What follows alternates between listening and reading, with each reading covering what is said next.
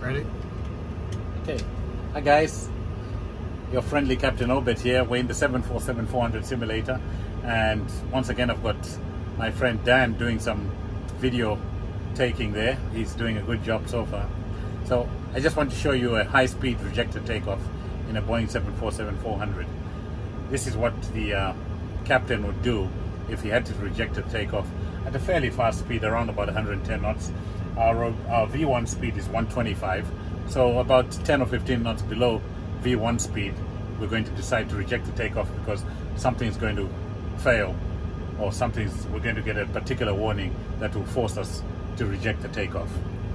So we're setting it up now. We're on the ground in Taipei, runway 05 left, and we're intending to go to Hong Kong. So I'll set the thrust up now. Brakes are off, standing the thrust levers up to get the engines to stabilize first. We're looking for about 1.1, there it is. I hit the toga, the thrust comes up, and we're on our way.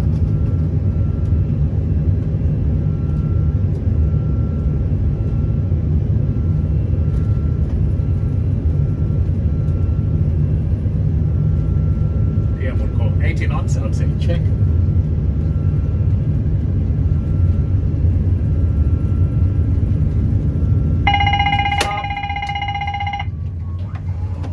Brake pulled,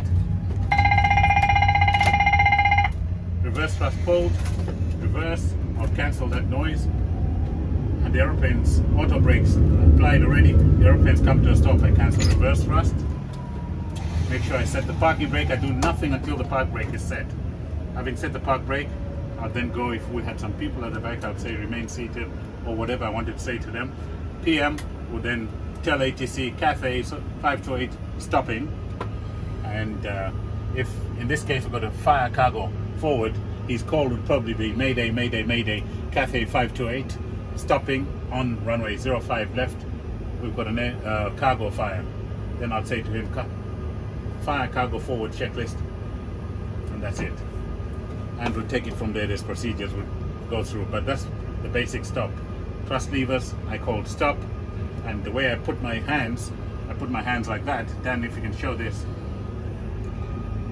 During the takeoff I have my hand like this, like that, so that when I pull for stop I hit that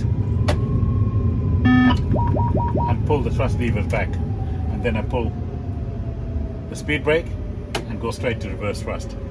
Those are the actions. Some aeroplanes you just close the thrust levers and pull reverse thrust. The action of pulling reverse thrust will pull the speed brake. But the Boeing 747 was actually certified the way I just did it now. If the speed brake doesn't deploy, you'd have to pull it yourself anyway. Although the 747 would do the same thing if I did.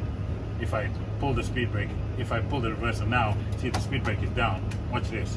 If I had the thrust up, and I did that, and then pulled that, there you go, it deploys. So it works just like 787, just like all those other airplanes.